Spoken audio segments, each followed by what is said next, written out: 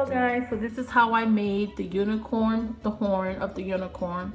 So I bought this one, I bought a template from Etsy. It was really cheap, maybe $2. So I just put it in my silhouette. But if you do not, if you didn't buy it, you could just also go to Google and search a horn, save it in your computer, and then transfer it to your silhouette cameo.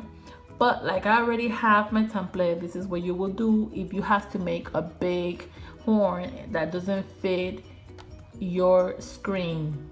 Like we always know, we always want to cut something and then we're like, oh my god, but this is only 12 by 12, so we can't even make bigger than that. What can we do? So this is what you could do. I made mine, I think it was 23, so there you go, there's 22 inches. So after you go ahead and do that, let's go ahead and the first thing we got, this is the side that we want, so let's just select it and let's go and ungroup it, ungroup.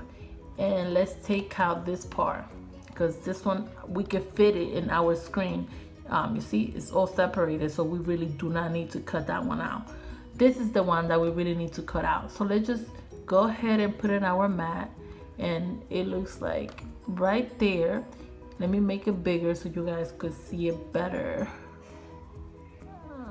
Okay, so right there it will be able to fit the mat that size. So what we will do is we will get a square, a regular square.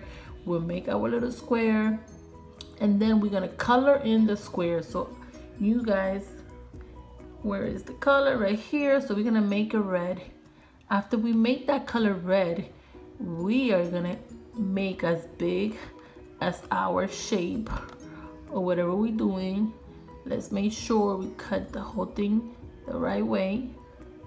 So right there should be good. So after we have it, we select it there. Let's just go and zoom out so we can select the whole thing. Let's click on it and select the whole thing. Once we select the whole shape, we will go to modify. Modify, and after we are modify, we will hit divide.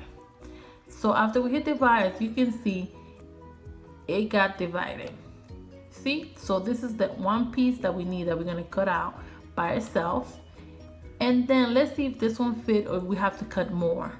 You see, like this one don't fit, so we will have to make another square and do the same step that I just did. All right guys, so now we're here. After we did the whole process, then we have to cut it out into pieces. For example, I cut this one out, and then this top piece is cut out. After you cut them out, then you're gonna put them together and you are going to tape it. I just put a little bit tape down here and put them together, a little tape down here and put it together to hold it, the whole piece together. So this is what it left us with this whole piece, the whole thing together. So after we have all that, then I cut out the gold pieces. These gold ones, they're so pretty. I don't know if you can see it in the camera very good with the light, but these are so cute. So after we do that, we will put some tape on the back, and then we're going to glue it in the middle. So let's make sure we put it in the right size. I think that should be good. There. So after we do that, we gotta put the second part, which is this one. Oh, hold on, I did it wrong. It's like that, yeah. So let's just put some tape, double sided tape on these things. And we're gonna put it right here. And put it together. And then we're gonna put this one.